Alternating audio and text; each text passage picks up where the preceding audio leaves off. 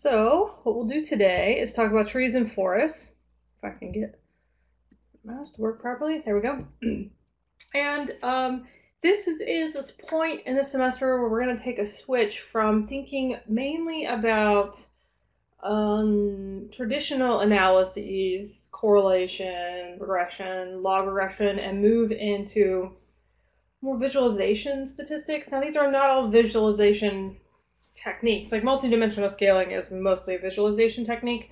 Eventually we'll get to exploratory factor analysis, but this is more about how can we take the tools that create pictures of the data to help us understand what's going on. So we're going to kind of move away from p-values because their usefulness is only so much. Right? There are still some p-values today, but they're not used in the way that we normally use them to determine significance. All right, so conditional inference trees and random forests are really cool analysis, and we're going to apply them to categories. So we're going to talk about what are categories and what are the use, why do we care as a person studying human language. And then later in the semester, we'll come back to this lecture actually and do a different analysis and apply it to categories. And weirdly enough, that's what I was working on all day, was a category ontology, giving labels to categories to thousands of features, which has made me and my computer cranky, apparently.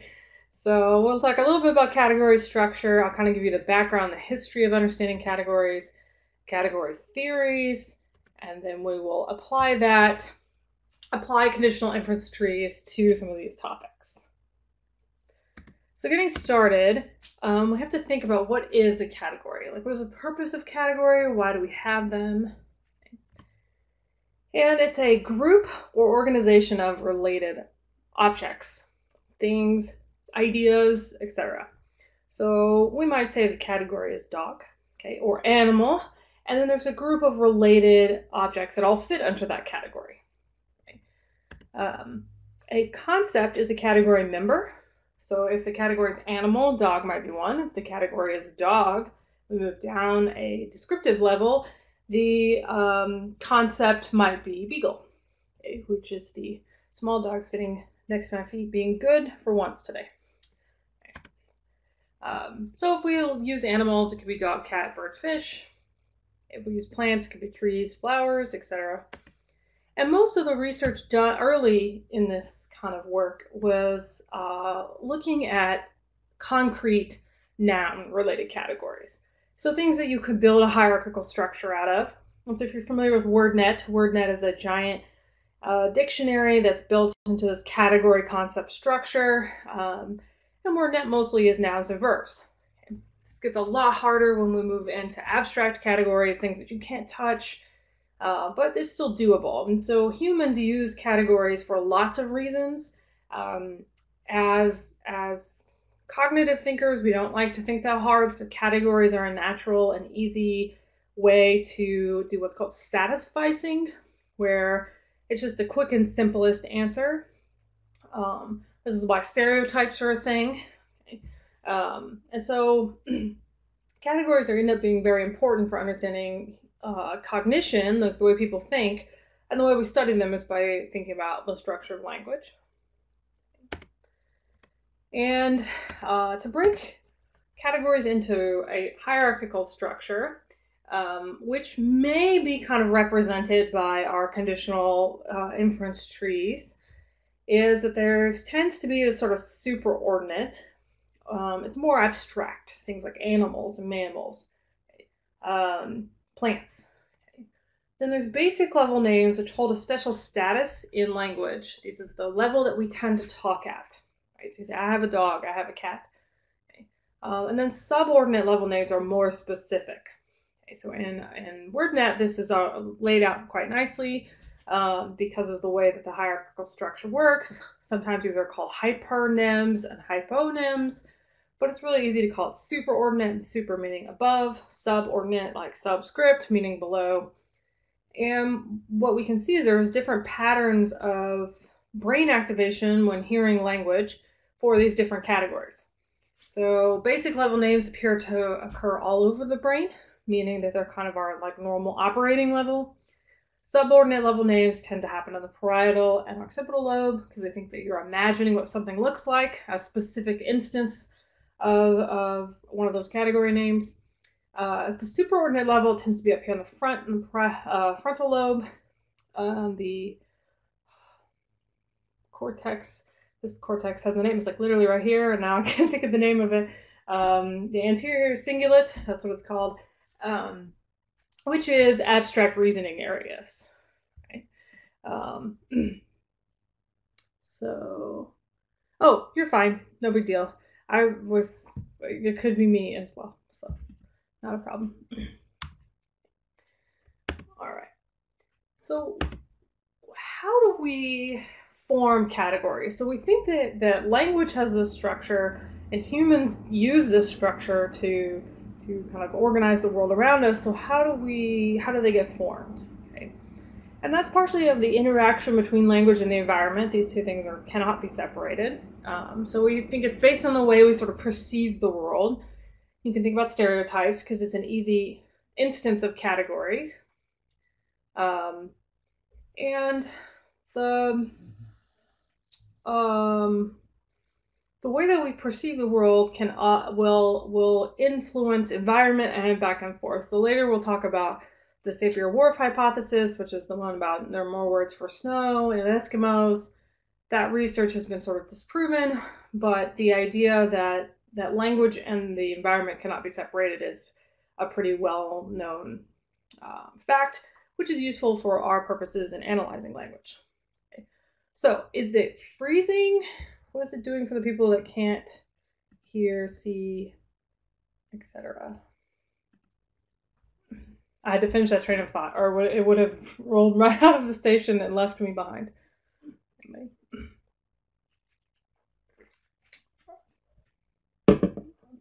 Nope, no comments? Anybody? Okay. It's like, I'm going to keep going if we don't have if it's not me.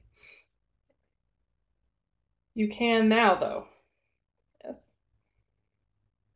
On my end, it shows that there is a voice, but obviously.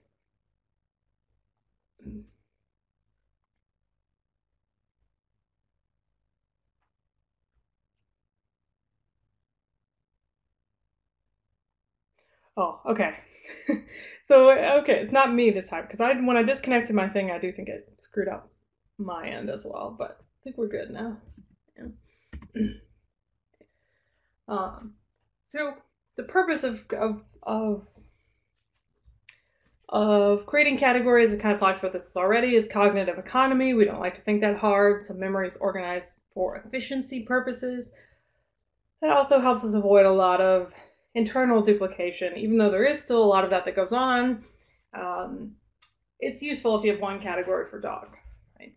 Instead of a single bunch of categories for every type of dog. And there are a bunch of theories on how we learn categories. And so we'll kind of cover these because they cover different portions of different topics throughout the rest of the semester. But we've got featureless theory, we've got probabilistic theories, prototype and exemplar theories that go together into one set of theories, and then theory theories, which always makes me crazy to explain to people because they couldn't come up with a better name than theory theories. But the idea is that children develop theories about the way the world works, and they can categorize things based on those theories. Okay.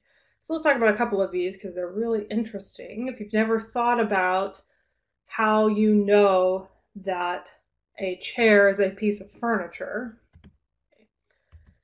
Featureless theory, this is some of the research that I work on, not the specific theory, but the ideas behind it, is that our knowledge about the world is based on sort of a checklist of things that make up a concept.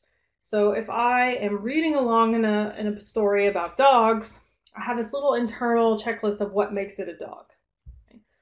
And you see people arguing about these things when they try to classify, let's say, movies or TV shows. Oh, this is sci-fi, this is fantasy, and like people argue a lot about how those are different things. So, one has wizards and one has technology or something to that effect.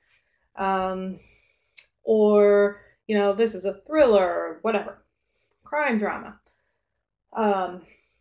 The idea is that somehow we have these little checklists of what it has to have to make it be that thing. And this is the way that many classification models work, is that there's a sort of a yes-no checklist. And if it has all of those things, you'd say yes. And if it doesn't, you'd say no. And after a little bit of work, it's clear that that's not totally true about the way language works in humans, because we all know that an ostrich is a bird, even though it doesn't meet the real strong characteristics of birds like flying. Right? It does have feathers, doesn't really have wings, and it definitely doesn't fly. So there's clearly an ordered probability to what these features can be. So there are defining features, things that are absolutely required, like feathers. And then other things that are just characteristic. They're usually true, but not always, like flying. So then we know penguins are birds as well, but they don't fly. And so how do we test this theory? Like, how do people know that this is a thing, really? And the kind of interesting way to do this, there's lots of ways, but the sort of traditionally historic one is to use the sentence verification task. Okay? And people literally just judge, oops, wrong button. Oops, sorry, I thought I had it on the slide, I don't. If a sentence is true or false. So dogs have wings, you'd say false. Or dogs have fur, you say true. Okay? And people take a lot of these and we look at the response latencies to those sentences, and things that are characteristic features or things that are defining features are responded to more quickly. Things that are characteristic only are responded to a little bit slower. Okay. Sometimes this is called prototypicality, but we'll get to that in a couple slides. So, here it is. A dog is an animal. Okay. You would say yes to this, and yes pretty quickly. Okay. And so at stage 1, you are thinking about the overall feature similarity. Okay. Does dog meet my criteria for animal? Yes, it's living, it's breathing, it is not human. Okay. If lots of these features overlap, the sentence response latency, that's what RL stands for, is quick. Okay. People are very fast at these tasks. If you don't really have any overlap, a dog is a fish, the sentence response latency is also fast when the answer is false. So defining and clearly not applicable features are very quick. It's that gray area in the middle that is interesting. These longer response latencies show us what's called fuzzy boundaries. So we believe that most categories have this sort of I don't know another word for fuzzy boundaries, like unclear gray areas at the ends where things can kind of bleed together. So wolves share a lot in common with dogs, but we know that they're different things. So those theories kind of led to these probabilistic feature theories. And the idea was that, and this is what naive Bayes models are based on, is that there is a set of features that are more probable than others, and they're ranked hierarchically by their probabilities. And so these defining features are just more probable than the characteristic features. And when we go to determine if this new fangled thing that we're seeing fits in our category, then we just kind of compare by most probable feature to least probable feature. So my funny story about that was the other day we were at a hardware store, and this person walked in with this giant fluffy dog. And they had, I feel like this is like one of those like super giant golden doodle dogs, right? And so like the size of like a mini horse. And they had its hair cut like Pete Wentz, if you guys are familiar with Fall Out Boy, like Pete Wentz in the heyday of Fall Out Boy when he had the like super emo kid hair where it was all like brushed over one eye, right? Also guilty earlier in my life. And so I was just there going like, is that a dog with like an emo kid haircut? Like, what is happening? And somebody was like, is that an alpaca? And I was like, it could be. It's so huge and fluffy. And so you could see people just like trying to figure out like what it was because of the way they had this poor dog's haircut, right? And so that identification procedure, you had like the most common probable features down to the least. And so those are weighted by saliency, meaning how visible they are, how obvious they can be, and their likelihoods, their probabilities. And we could make the network models that you guys were making this last weekend, we could actually build network models based on these feature probabilities. So you'd have a word and its related features instead of a word and its collocates, like what we were doing. And you could show the weight of how much two features went together.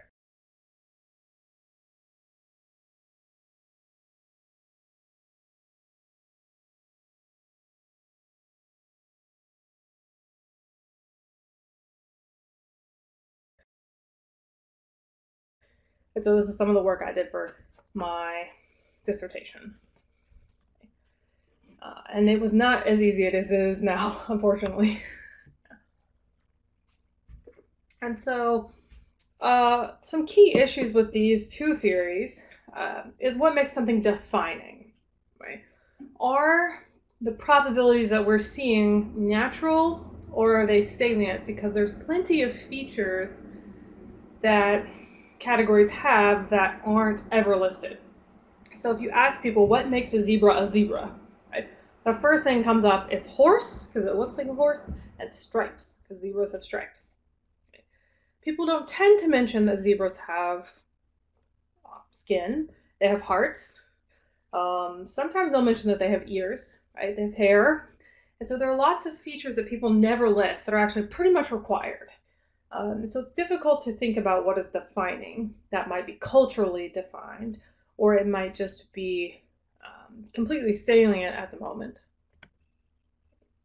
It also doesn't deal with intercorrelated features. Oh, see, I wouldn't think about eating a zebra, but I suppose one could. Yes. The other thing that comes up a lot is that zebras are mean. And that's not a necessarily a defining feature either, but it's a very probable thing that people list because they're familiar with these sort of ideas that zebras are mean. Because you can't pet them at the zoo because they bite. So intercorrelated features, these relationships between features. So things that have skin tend to have fur. Those two things are highly related because of biology. So how do we capture that relationship? And then the other issue that this is the paper I've actually literally been working on all day is this idea of procedural invariance. How do we ask participants, or how do we computationally model these sorts of things, these sorts of category language interconnectedness when asking participant the same question in two different ways gives you two different answers. Okay. And so procedural invariance is what should be happening, where it doesn't matter what procedure we use, we get the same answer, but it is clear that the procedure that we use will give us different answers. Now they're highly related, but we would like to all get, have our work replicate. So we're writing a primer on how one processes this sort of data so that it is reproducible. Okay. And it sucks. Lots of regular expressions. And so if you ask people, is robin a bird? Most people say yes. And if you say, is a bird a robin? Which isn't quite the same question, people will hesitate for a lot longer. But even then, if you say, well, what is a robin? Okay. Versus what kind of birds are there, you don't see robin come up as much as you might expect. And so those problems led into what are called family resemblance models. And this is really where we're going to work. But I think it helps to understand where people are coming from. And so we'll come back to featureless theory later. Well, family resemblance models break into two types. There's prototype theory and there's exemplar theory. Okay? And they're both right. So fast forward preview, who's right here? They will always be arguing about which one is more right because we think they're probably both correct. You're just used in different instances. So prototypes are an abstraction.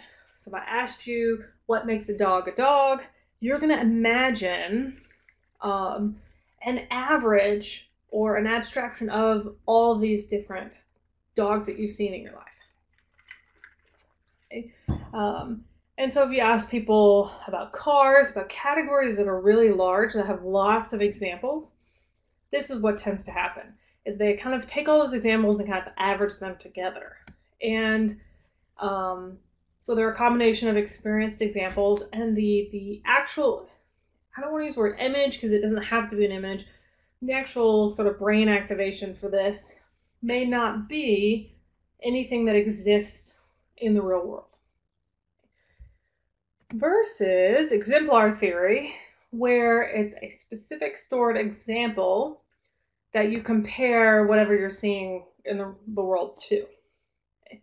So when it came to giant golden doodles with bad haircuts the other day, my friend had a golden doodle. So I was like, oh, it looks like my friend's dog, but what happened to its hair? Right?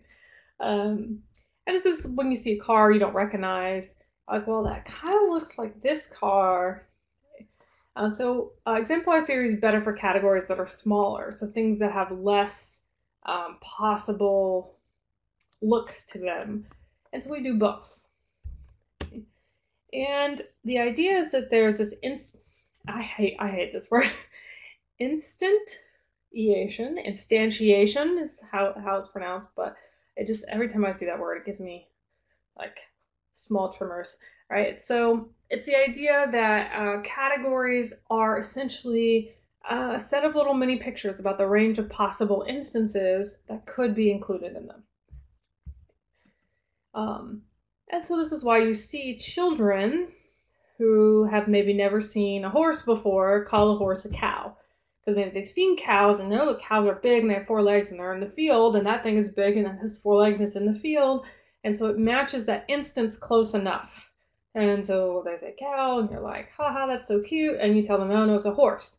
And so they take that instance, that picture, and separate it into a separate category. And so now we have all the different times that I have seen horses, and so I know they're different than cows. And so the ideas behind these theories, and these two theories really came from different research labs, because trying to answer the same question, and then for a long time in cognitive research, it was who was right, and now we're like, fine, they're both right. When are they right? So finding all the different ways that these two theories kind of work, because they're very similar in their conceptual arguments. The core of it is that it's either a prototype, an abstract concept, or it's a specific example. Excuse me. All right. So the way that we separate things into categories is by comparing them to some sort of exemplar or prototype. And what this has led to is really interesting work on what's called schemas. So schemas are more like categories for doing things. So it's a way to organize knowledge. And like for your example, your schema for restaurants. So you have a friend that says, hey, you are coming to Boston to watch my dogs, which is what I'm doing. Yay, puppies. And which has like nothing. I always talk about dogs in this lecture. It's not on purpose, the dog conversation today.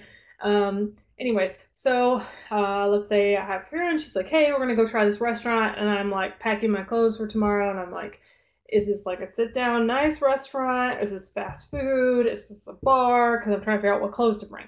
Okay. The features of the restaurant are the schema filler. So the category here is the type of restaurant. And then there's a schema that goes with that, the rules that follow. Okay. She tells me, oh yeah, it's a bar. I'm like, okay, I can wear my jeans and t-shirt. I don't need anything fancy. Okay. So we are filling in the features based on what we expect to happen. And then when we look at the same research, these sense verification tasks, if things are prototypical, not just their features, but if the category member is sort of like the best category member, it's faster. So we can see which representations match the category best by looking at how fast people respond to them. And a lot of this is mainly like it shows the same rules as feature list theory. The idea is that instead of checking off features, instead we're comparing to a picture. Does this look like this? Holding them up next to each other. And the features come in as like a filler for helping us understand the way things should be or should be going. The last set of theories is called theory theories. And we'll get more into these and semanticity over the next couple of weeks, because after this we have, I wrote it down, profile analysis and LSA, which are heavily based on these ideas of words that are related to each other, carry the same company, and so they end up rising from these categories. And so in a theory, it's there are little miniature theories about the way the world should work and how things are related to other things. And so we use those to group objects together. And it's sort of like a dictionary, except that they are kind of like mini hypotheses about the world. So children appear to do this sort of thing, adults not so much, because our dictionary knowledge is a little bit more solidified. But let's say,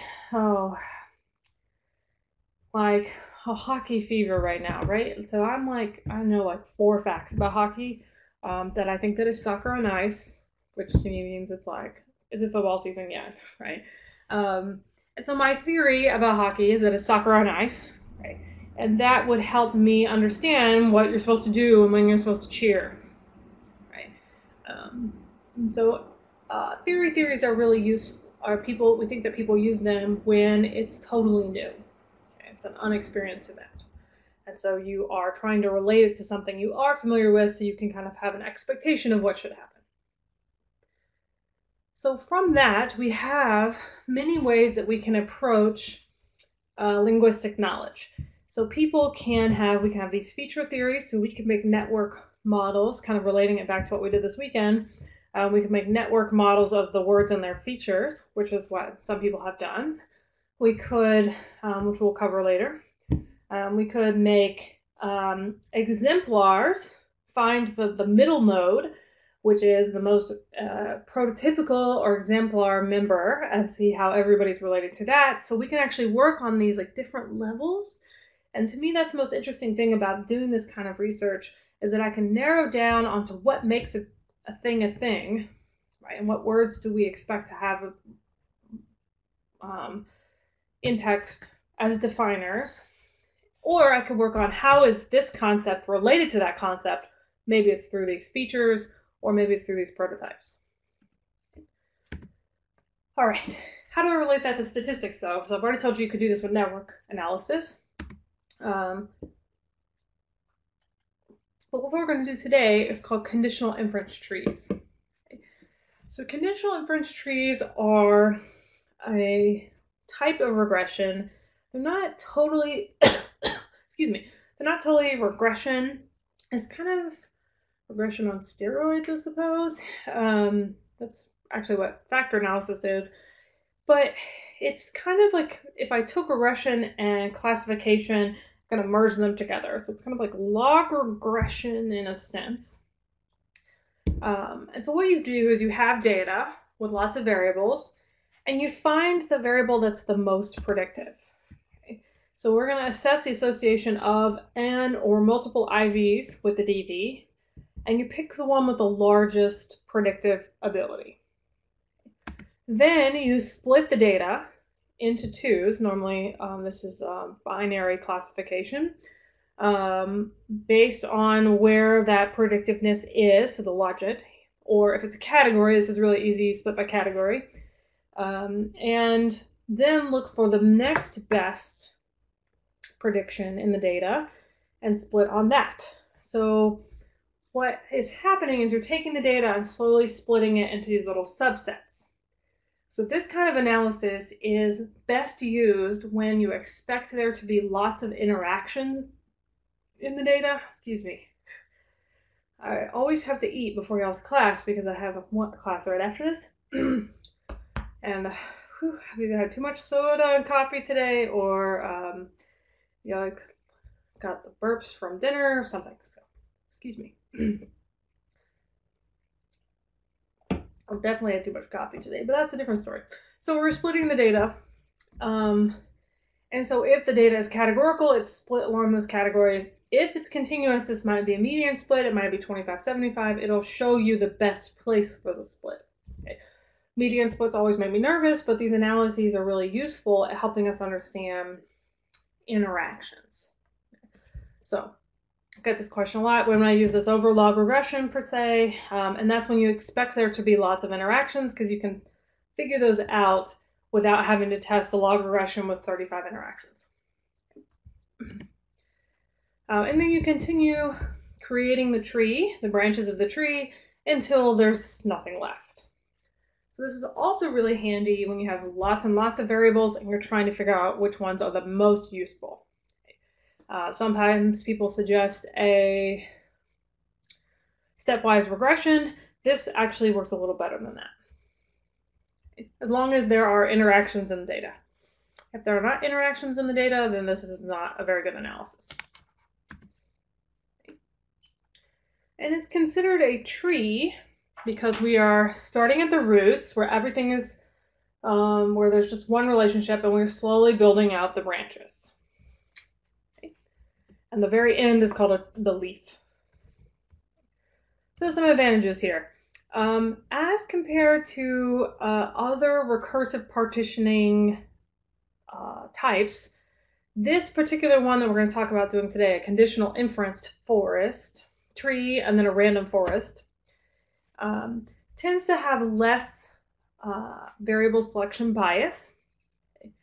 And so other types of recursive partitioning, so this is technically a recursive partitioning pattern, can be biased in the sense that it looks at the data and says, oh, I can split this data set, this variable the most. Here we're going to pick the variable that has the most association or the best variable, and not necessarily the one that it can actually partition the most. We don't tend to need to prune the tree, meaning that it breaks it down into too many branches. And it does actually show you the p-values for the splits. Okay, we don't tend to use these quite as much as we would use the p-values in, say, a normal regression.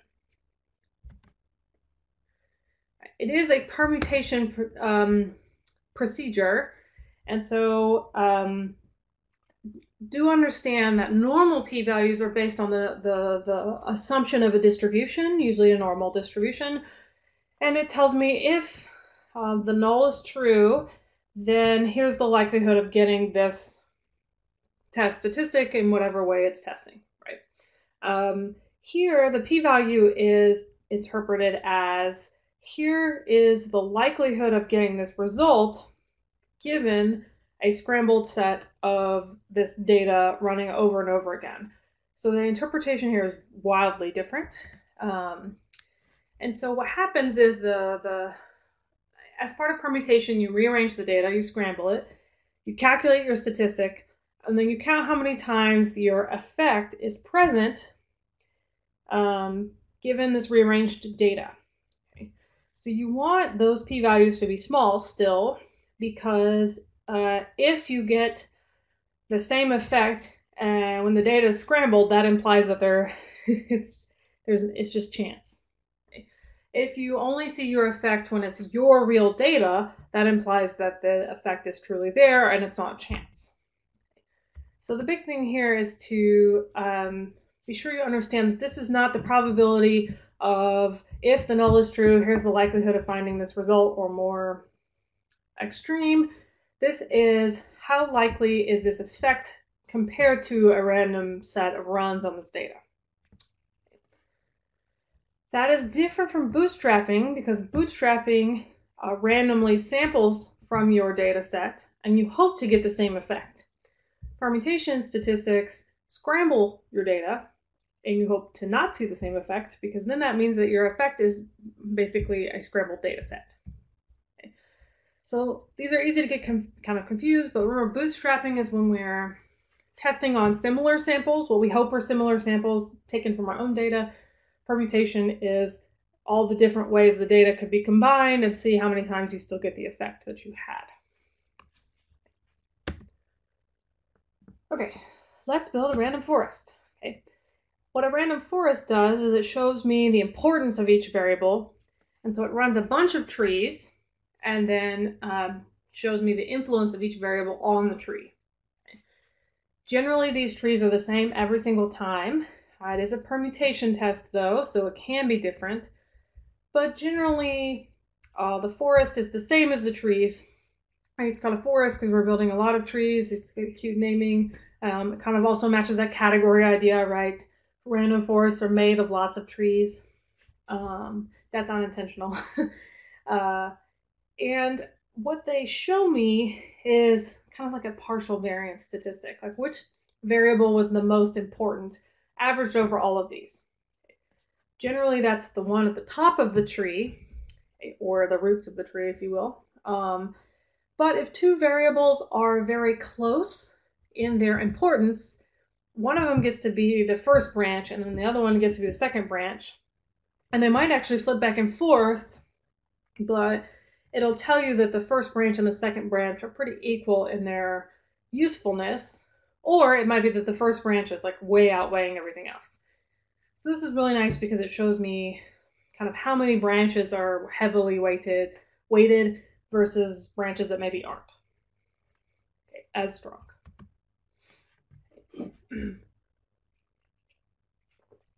These are also super useful when the data is sparse. Okay, sparse data means there's lots of zeros.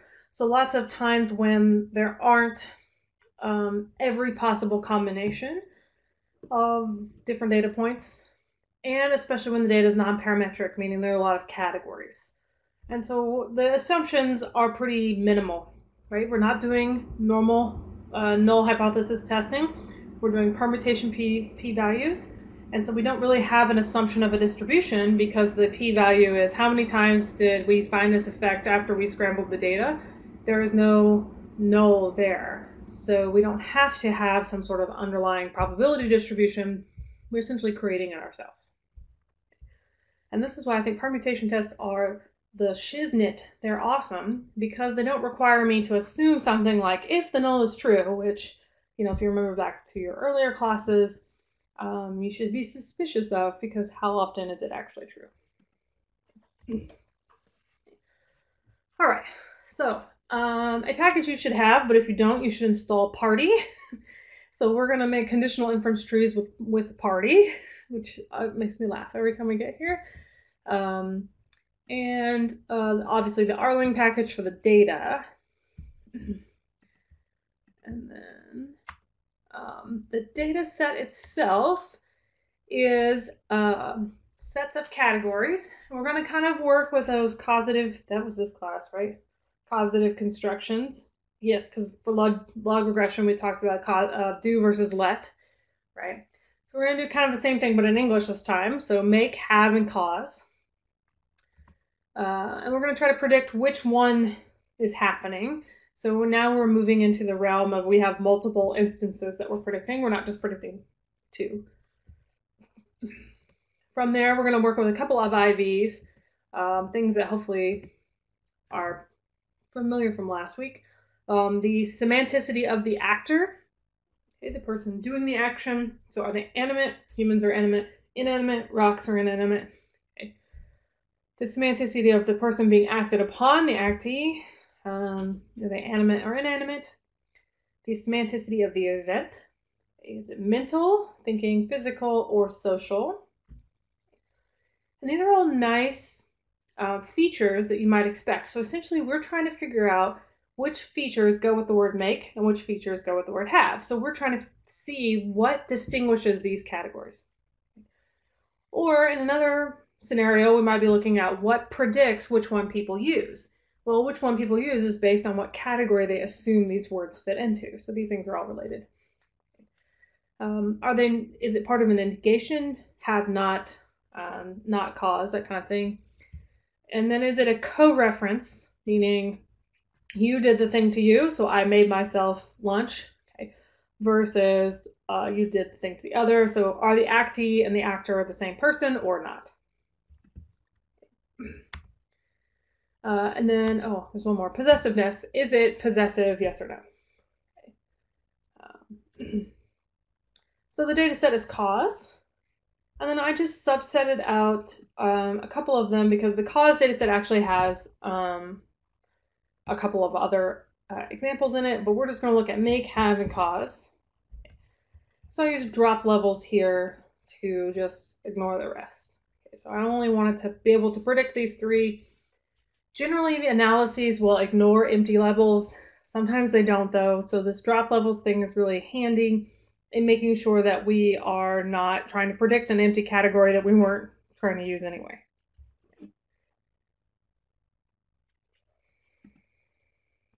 Okay. We're going to start with a random number generator.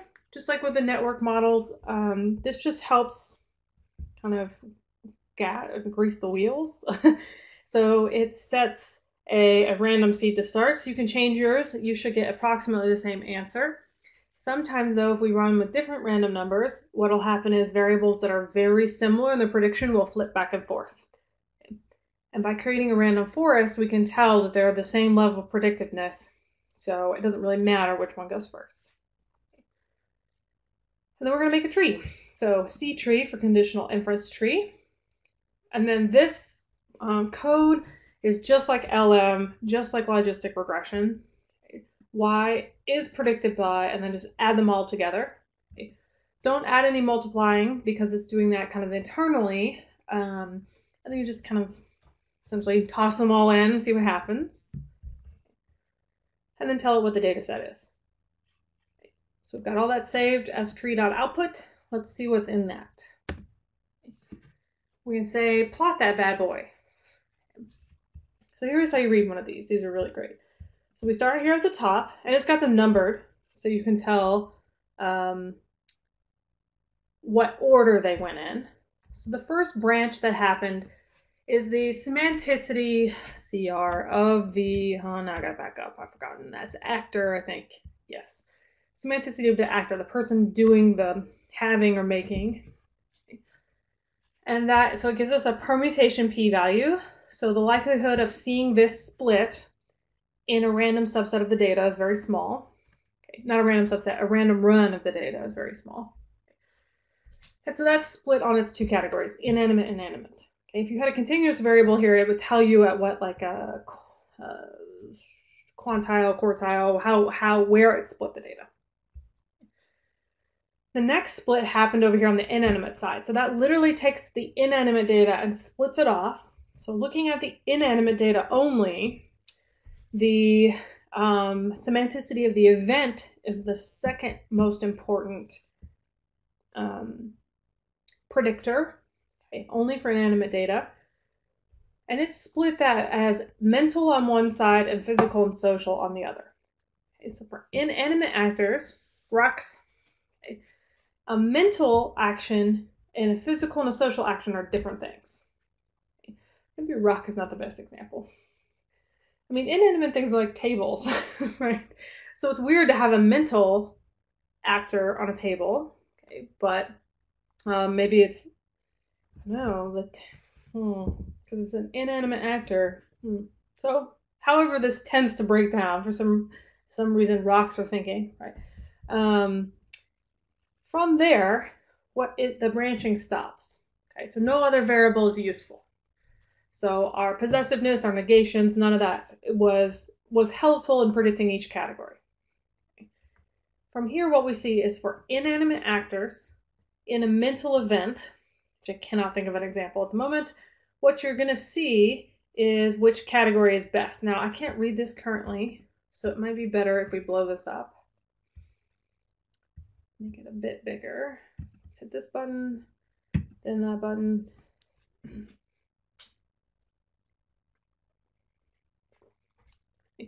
And since we are doing a permutation test, these are slower depending on how fancy your computer is. Generally, it isn't this slow. because my tree has run. There we go. And Markdown does not like me today. There we go. So if I make it bigger, you can see this a little better. And then we can, since this is a plot, you can play with the size of the print to make this a little easier to read. But what we see is cos to V is out here. This middle one is have, and the outside one is make. Okay.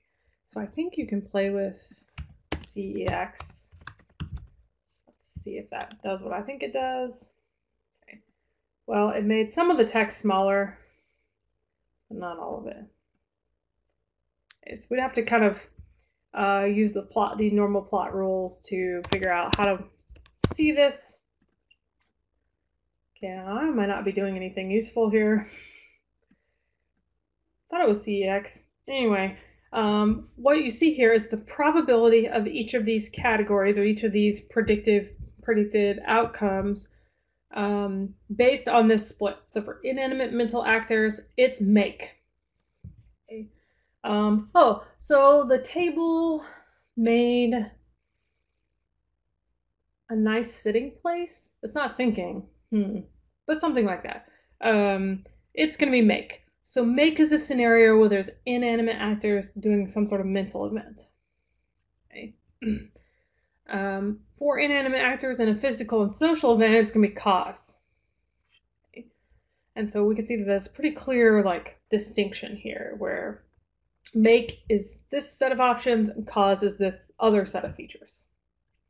If we look on the other side of the branch for animate actors, okay, the next most important split was still the semanticity of the event. It doesn't have to be. This could be a different variable. But that one came next. And then for both of them. Here we've got mental and physical stuck together. And this makes sense because animate actors have thinking and acting, and then they have social events. So it makes sense that these two sides are a little different. But if it's an animate actor in a mental or physical event, it's pretty much all three. Okay? So it's an equal likelihood of seeing each of the categories. So each of these categories has this option. And this is where fuzzy boundaries come into play, where these are the ways that the categories are related to each other because they all have the same features. However, for social events, it breaks down one more time into the semanticity of the actee. So an animate actor in a social event on an inanimate object. This one's easy. I petted the dog, right? Or I made the dog bark, right? Inanimate actor. Dogs are mental. I made the table, the kitchen table for dinner, right? What we see is that it's going to be make or have. Have is the middle one here. Okay. And it's most definitely have out here for animate actors in a social event working with animate things. Okay. And so what this shows me is the scenarios or the category requirements for each of these verbs. And I can tell when they're most likely. So make is most likely scenarios, inanimacy that's mental. Cause is most likely scenarios, inanimacy that's physical or social. Have over here is animate in a social event with an animate actor. Okay. And they're all three pretty likely in this particular scenario.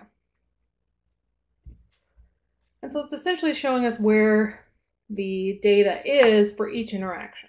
Okay, and they're interactions because it's animate in this particular scenario, meaning both of those are required.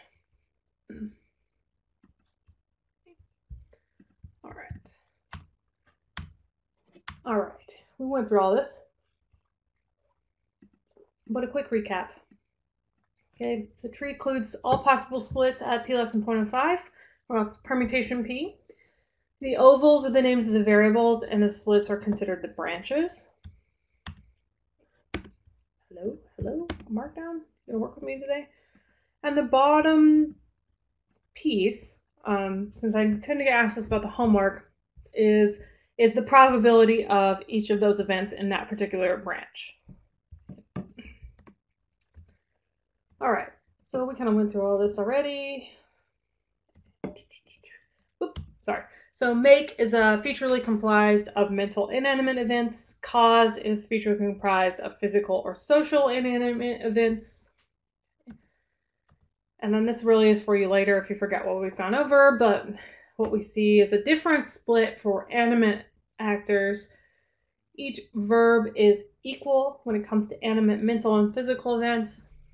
And then in social events, what we see is a little bit of make, but a whole lot of have. And so I could create this sort of feature checklist for these verbs. Here's when this verb is going to happen.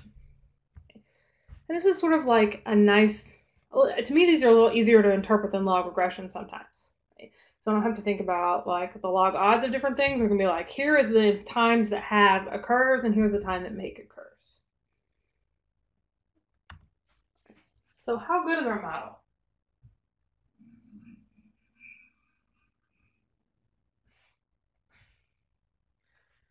Excuse me. Okay. So what I want to do in a similar style to log regression is predict how good I am at guessing the right category based on each split. So this is sort of like predicting the probability of the actual outcome. So to do that, what we do is we use predict and then our tree that we've saved. I'm going to compare that directly to the table of the actual data. And the diagonal here is when I get it right. So I predicted cause and it is cause. Predicted have and it is have. Predicted make and it is make. It's also considered a confusion matrix, if you're familiar with those, where you can see where we're getting it wrong. And so have, we're getting a little bit wrong by guessing cause, and a little bit wrong because we're guessing make. Everything else is pretty accurate. You're never 100% accurate. And we can sum the diagonal. So sum up the diagonal, divide it, and that's the ones we're getting right, and divide that by the total. And this is getting 67% of the category prediction correct.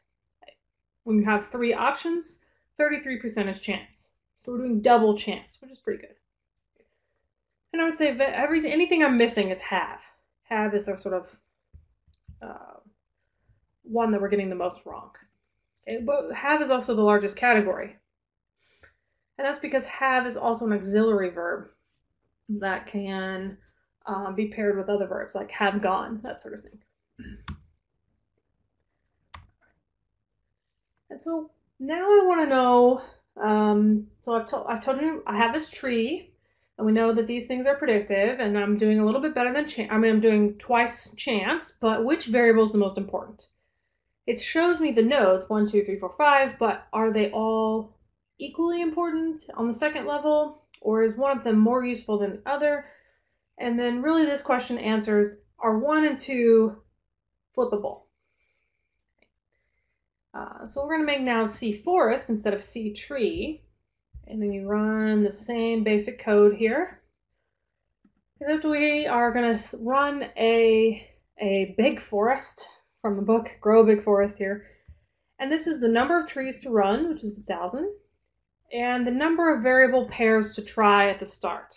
And so this one actually works a little differently in that it picks pairs of variables as like competitors in a race, and picks whichever one is better first, so it can tell about how sort of how much of variance each one accounts for, as opposed to just making all the trees and getting the same tree 1,000 times. It kind of like starts the tree in different places to see which ones are the most predictive. And 2 seems to be a good option. If you have, hundreds of variables, you might want to start with a bigger number, but 2 is the suggested start point. And then once you run your forest, okay, we're just going to say that as forest.output. You can also plot this, which we'll do here in a second. And so remember, a forest is a lot of these trees. This is the part that runs pretty slow. You can save the variable importance. Okay, so var imp here is for variable importance. You can treat these as partial correlations. You put in your forest, make sure you're putting your forest, not your tree. And we're going to make them conditional on each other. Okay. So that just allows us to see, controlling for all of the other variables, how important is each of the original variables, which is similar to the way PR squared works. And then I just printed them out and rounded them so I can see it a little better. And what I'm seeing here is that the semanticity of the actor is about 10%, but check these two out, are very similar. So the semanticity of the event and the semanticity of the actee actually are very close in their predictiveness. So even though, back up to our picture here, even though the semanticity of the actee only came up on this side, the variables overall are pretty equally predictive. And you wouldn't have guessed that by looking at this plot, because it looks like the semanticity of the event is way more important because it comes up on both sides. But it turns out that over here, this is really handy. So they're actually equally predictive across the whole model. So that's really what the purpose of a forest is, to tell you which variables are kind of a rank of their predictiveness, while a tree tells me the picture of the data, like which ones split where, the features involved in each category. This one tells me the usefulness of each variable overall.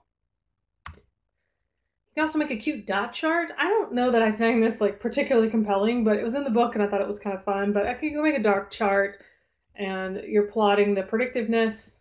So in case you like visualizations more than you like raw numbers, I can tell that these two are pretty equal, and this is 10 times or twice as much, a little over twice.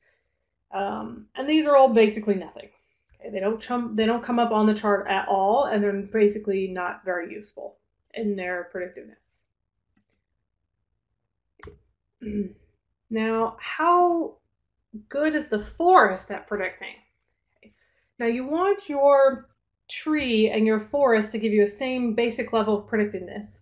Okay. When you grow lots of trees, your forest is generally a bit better at predicting.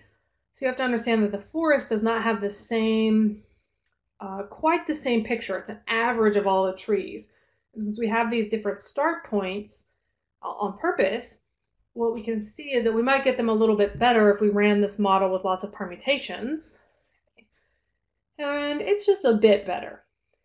What you don't want to have happen is that your tree is one like very different than your forest. Okay, that implies that there's something kind of wacky about the data. Underlying this data, there is a combination that is particularly odd and is capitalizing on that chance. And so you'd have to go through and figure out what that was. Okay. But we see here we're getting actually a little better at have. And now when we get have wrong, it's generally by guessing make. Okay. And so that's the right side branches of the forest, of the tree. And so we see that have kind of gravitates more towards make in forest, averaging over lots of models. And we're getting pretty close. It was 67% before, it's 71% now. That's pretty close. All right, so in summary, I went faster than I expected. What we can see is we can really start to think about this idea of creating these categories. Okay. Now, how this is useful other than this kind of idea of like how do people work, right? It might be for keyword analysis. So we'll talk about this a lot, about the idea of understanding keywords, right? So that's how people find things on the internet. So if you're working for a business that's like, I need the right hashtag, right? Or I need the right keywords on these products so people find them on Amazon. And then I think in my other class, we've talked about Wish a couple times. I don't think this class has talked about Wish. But there's similar websites. I think you have to have an account to log in. But Wish is a website that has lots of very cheap products. And there's this really great YouTuber that I follow that just like buys like categories of objects on Wish and talks about whether or not they were crap or not. And so what you'll see on the listings for these products is that they have these just like gigantically long names, because what they're trying to do is game the search engine optimization and use as many keywords as humanly possible so they come up with lots of many different searches, right? You see this some on Amazon too. Especially be suspicious of Amazon titles that are very long. So I think there's some good ones for TV mounts. I remember thinking this when I was buying my TV mount. So these kind of like very, very long titles. Now this one's pretty good because it is more describing all of the scenarios that it works in, and they're not really random. But what you see sometimes with very long names here is that people are trying to like sort of be where they always pop up when someone's searching for this. And so this is a good example of these moments where they just have so many keywords on here, right? Some other things that you can kind of look at, let's just click on one of these. On Amazon, that they use some of this stuff to detect fraud. Okay. Now, I'm not saying that this one is fraudulent. This actually looks pretty legit. But if you go down and look, oh my God, if I can get to the bottom here, and you look at the reviews, what you can see, what was I buying the other day? Oh, I remember. Yeah. This is a great example of how these analyses can be useful. So as part of our ninjutsu, as part of our buying this house that I will one day have unpacked, the mortgage company gave us a free gift, and one of our free gifts was this pressure cooker air fryer, which I love the heck out of. I thought before, like, oh, Instant Pots, like those people just don't know how to cook. No, they know what's going on. This thing is awesome.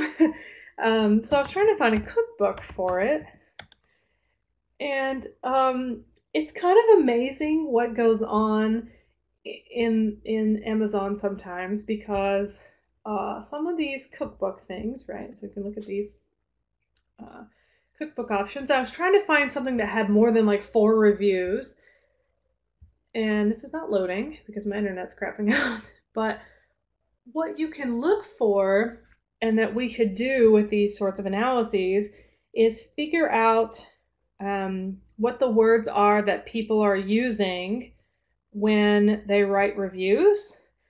Because what you see sometimes on websites like Amazon is that they have a fake review problem. So they're cutting and pasting reviews. So they're getting paid to put these reviews on here so people's products come up higher. And so we could show that one particular label for a keyword comes up way too often. Like it's too predictive, like it's a perfect predictor, right? Talked about those last week. Or we could show that the category topics appear to change. And so there was something, I don't know what I did to break Amazon here, but there was, when I was looking at these, it was clear that a lot of these were like somewhat fake. And then something else I was looking at one day, it was clear that they had the people had bought a listing. So one of the other issues that's kind of going on is that people will buy listings with lots of reviews and change them to something else. Oh, I wish I could remember what it was because it was really fun. But it was like I was looking for something, and then the reviews were all about handbags, and that's not what I was buying. And so it was clear that they had switched the product at some point, but had the same link. And so it still had all of the reviews on it. So it looks like it's a really popular object because it has a lot of reviews, but it actually was not. So we could use this sort of analysis to predict what is in these categories, and maybe I can use that to help me flag fraudulent postings.